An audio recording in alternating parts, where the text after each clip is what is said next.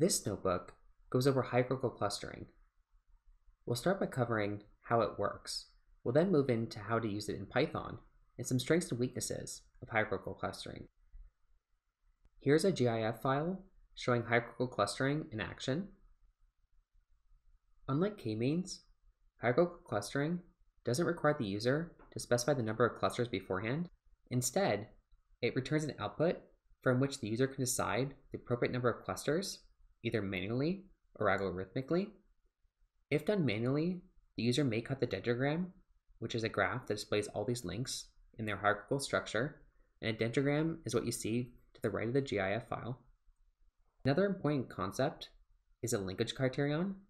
This defines the distance between clusters as a function of the points in each cluster and determines which clusters are merged or split at each step. That sentence is illustrated in the GIF file below.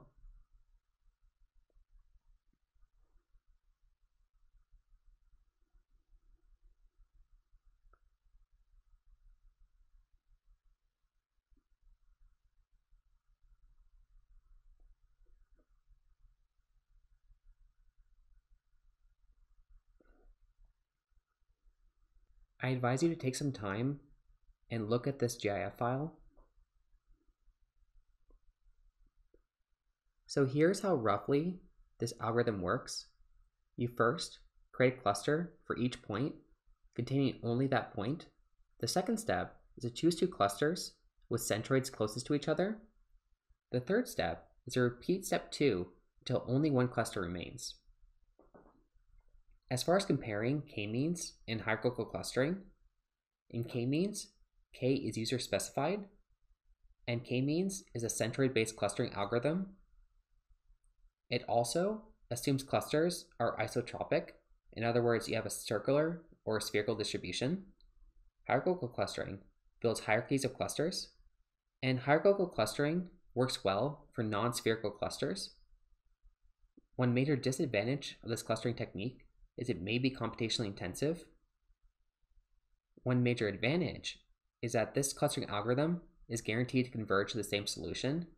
Recall that for k-means, this is not necessarily the case. One big issue with k-means is that it's sensitive to the starting position of the center clusters, as each method converges to a local optima.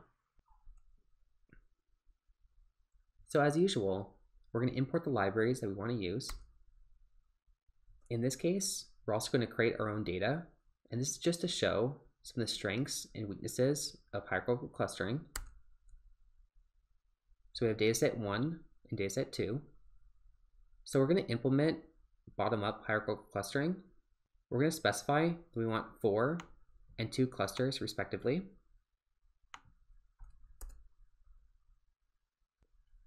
You might notice that this algorithm did not perform super well on the circles.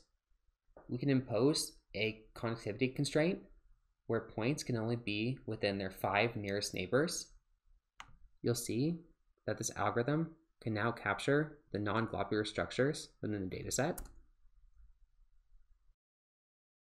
So now let's look at another example of hierarchical clustering.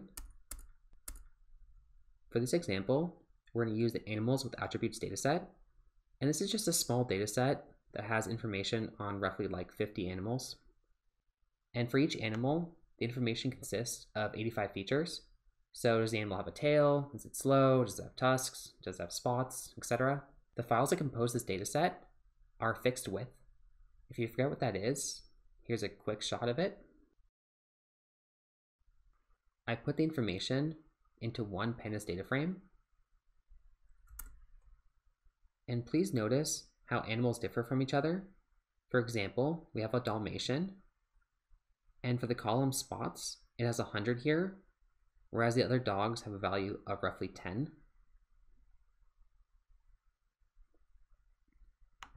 And like a lot of algorithms, hierarchical clustering is sensitive to scale, so we're going to use standard scalar.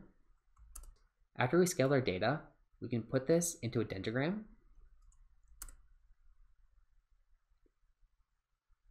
As you can see, we grouped a lot of the dogs together. We also grouped a lot of the deer and antelope together. as well as different sea or ocean-bearing creatures.